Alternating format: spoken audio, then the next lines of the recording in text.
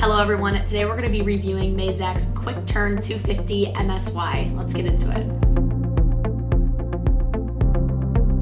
Starting with the control, the entire Quick Turn series is equipped with Mazak's powerful, smooth G control, giving shops like yours the flexibility to program in EIA or conversational, which is a huge benefit.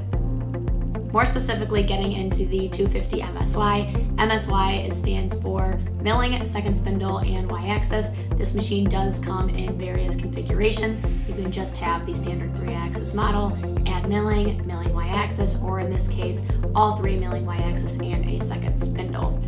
The 250 model does come in two different models, the 20-inch bed and the 40-inch bed, and the main difference you're going to see there is in the Z height. The 40-inch bed will obviously have larger travel in the Z. The 20-inch bed is going to travel 9 inches in the X, 4 inches in the Y, and 22 inches in the Z, versus the 40-inch bed, although very similar, it's going to travel 9 inches in the X, 4 inches in the Y, and 43 inches in the Z.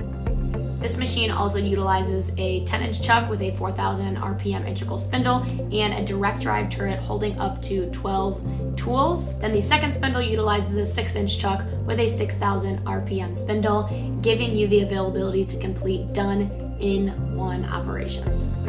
The entire Quick Turn series is designed, built, assembled, and shipped, everything all out of Mazak, Kentucky, so you are getting a USA built machine.